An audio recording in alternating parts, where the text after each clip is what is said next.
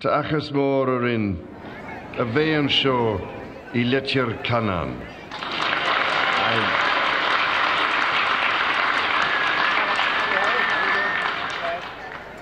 We're open for business. It's a great county to do business in, and I think the greatest asset that we've had in our county is our people. And people will find that warm welcome, and I have no doubt that Prince Charles and Camilla will experience the warmth and the welcome here today. Wonderful welcome, a very warm welcome. You could sense that there was that warmth and hospitality here on the Diamond.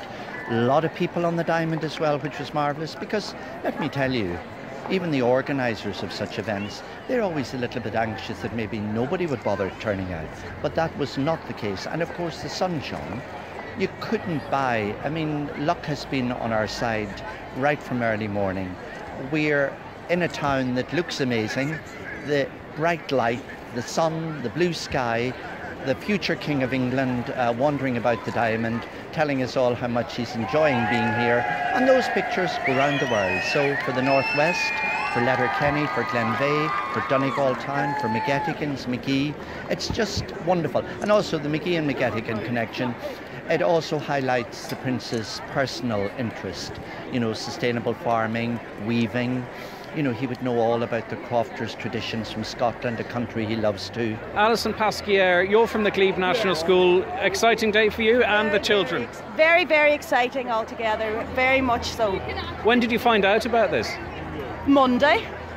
So we just had an impromptu decision to come here today to see Prince Charles and Camilla. Are you excited? Yes, very excited. Are you excited to see them or excited to be off school for the morning? Excited to see them and excited to be off school. And what's your name? Morgan.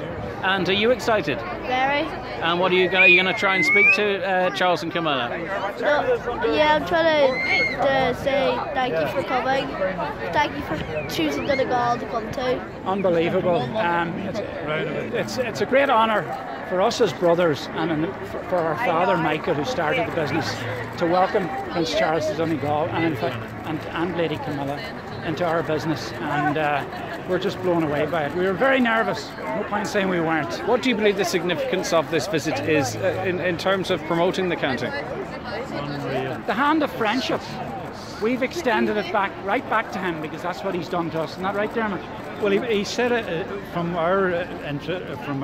people who have told us and part of the group that he was wished to come to Donegal. So that in itself shows that how much, maybe in his childhood, as going with the. Well, he was in Mullaghmore in his child days. He visited Donegal on rare occasions, which we've heard of. So he wanted to come back to visit. Did he sample any of your produce? He did indeed, yes. He sampled the hickory and maple, which is our European champion. And Lady Camilla sampled the lamb with rosemary and plum. And some talk of a special sausage to coincide with this? Well, we've been working on a black pudding with home-cured bacon and pear sausage. Now, it's not a black pudding. It's 50% black pudding with a pork with garlic seasoning and with pear, and with the home-cured bacon, which we cure ourselves. It's a dry-cured bacon, and that's the one that we launched today. And what did the royals say to you? What did they say about your produce, about yourself? Well, he was very impressed that we're butchers, but we're also artisan food producers. It really is always, if I may say so, ladies and gentlemen, the greatest possible pleasure for my wife and I to visit this wonderful country.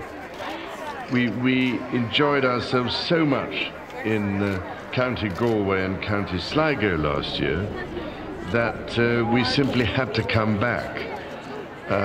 We are particularly happy to come to Donegal, a place of dramatic and beautiful scenery, of music and storytelling, of myth, legend and the Irish language, and a place, of course, where the link between man and the land is still so well understood. It is also a place of innovation and creativity, as the work of this institute shows. We are, ladies and gentlemen, so grateful for the warm Irish culture from Councillor Kieran Brogan, Cachellach of Donegal County Council, and Paul Hannigan, President of the Letterkenny Institute of Technology. Thank you again for coming. God bless.